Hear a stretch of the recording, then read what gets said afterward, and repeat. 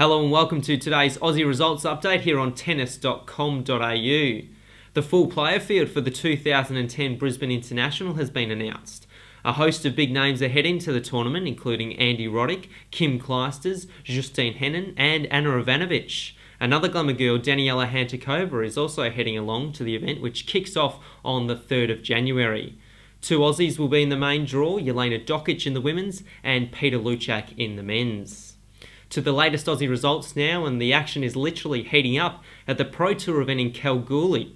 In 38-degree heat yesterday, top seed Olivia Rogowska and Alicia Molik both had first round wins.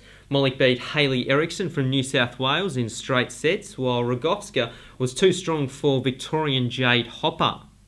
In the men's draw, 5th seed Robert Smeets was too good for young gun Jason Kubler.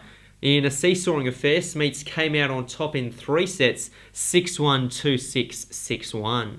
Overseas now, and Greg Jones and Sophie Ferguson have both notched up impressive wins overnight.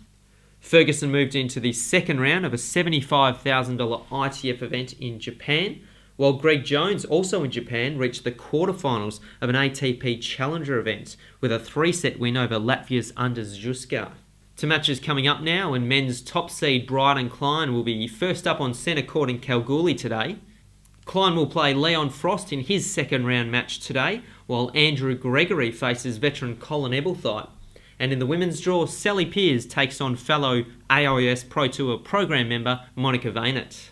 Overseas, and Matheson Klein plays a member of Thailand's Davis Cup team in the quarterfinals of a futures event in Malaysia tonight.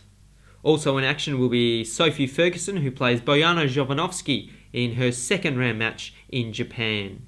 That's all the news and results for today, but stay on tennis.com.au as we build up towards the 2010 Summer of Tennis.